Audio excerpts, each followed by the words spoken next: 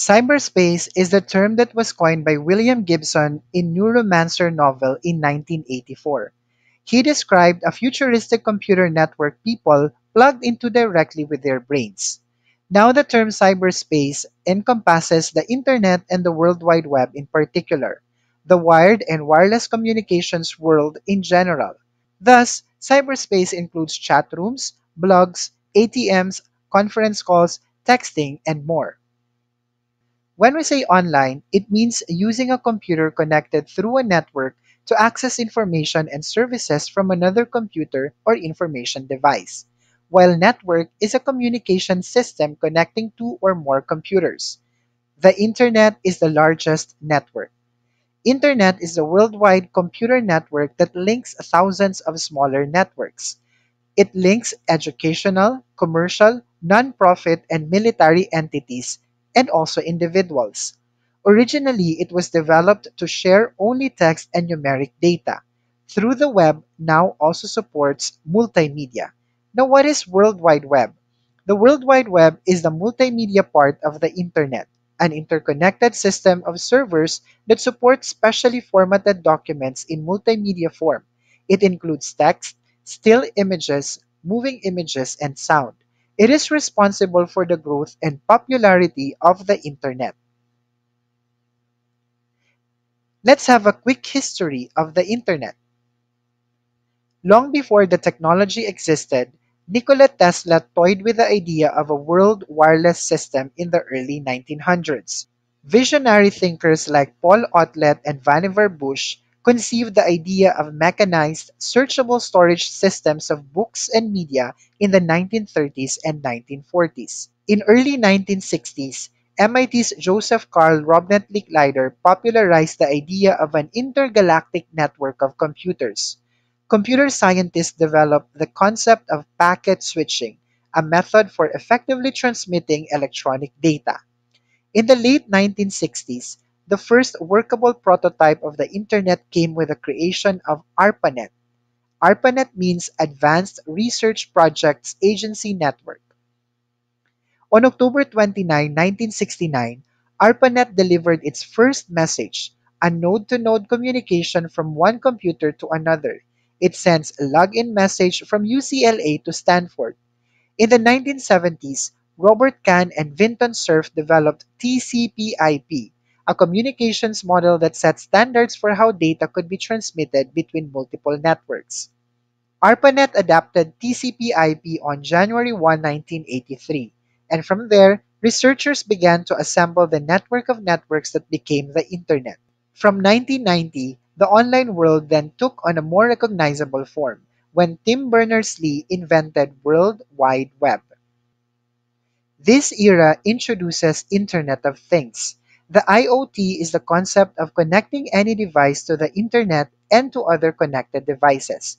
It is a giant network of connected things and people, all of which collect and share data about the way they are used and about the environment around them. Here are some examples of Internet of Things. Smart microwaves, which automatically cook your food for the right length of time. Self-driving cars, whose complex sensors detect objects in their path. To wearable fitness devices that measure your heart rate and the number of steps you've taken that day. Then use that information to suggest exercise plans tailored for you. There are even connected footballs that can track how far and fast they are thrown and record those statistics via an app for future training purposes. Here's a scenario of IoT in your home. Imagine you wake up at 7 a.m. every day to go to work. Your alarm clock does the job of waking you just fine. That is until something goes wrong. Your train's canceled and you have to drive to work instead.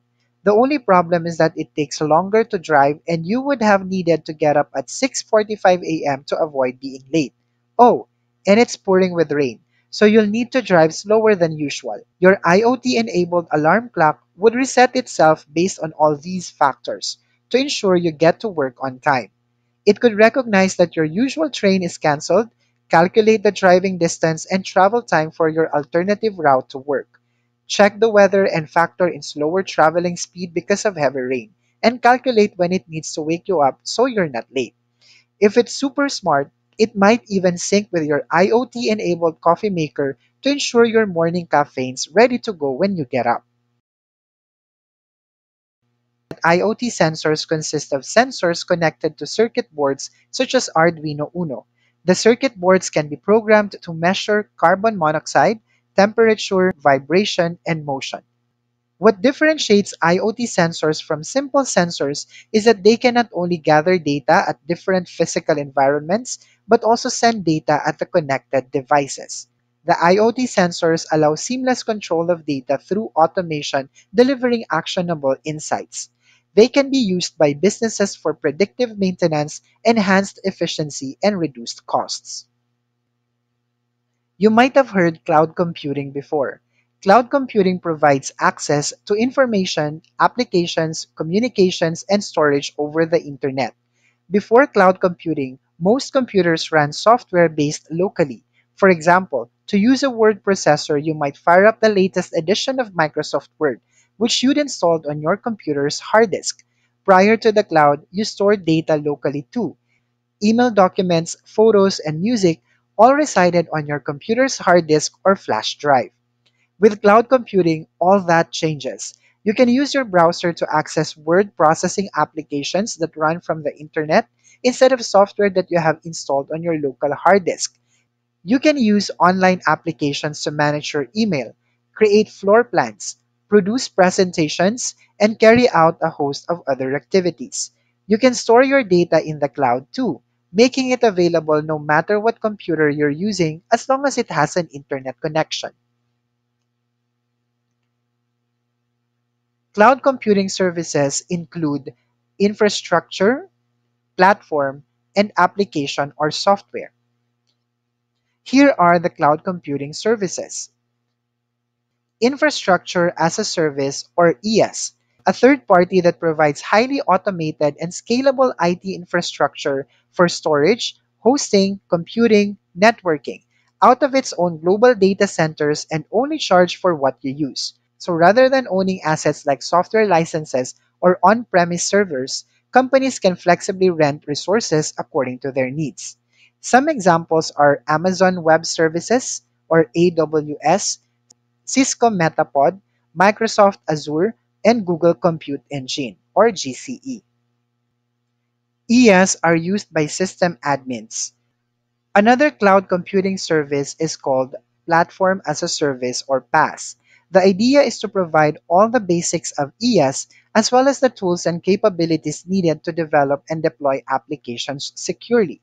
It should provide a developer with everything he needs to build and deploy an application. Some examples are Google App Engine, Heroku, and Windows Azure. Heroku is a cloud platform as a service supporting several programming languages. PaaS is commonly used by developers. The third cloud computing service is called Software as a Service or SaaS. This is most common for end customers. It is a piece of software that is hosted by a third party and can be accessed over the web, normally just by logging in, and is generally charged on a subscription basis per user. This differs from the old model of buying and installing software on a machine or server manually. Some examples are Google apps like Gmail, Docs, and Drive, Dropbox, Evernote, and Cisco WebEx. Here are the references where information was taken. Congratulations! This is the last slide of our presentation.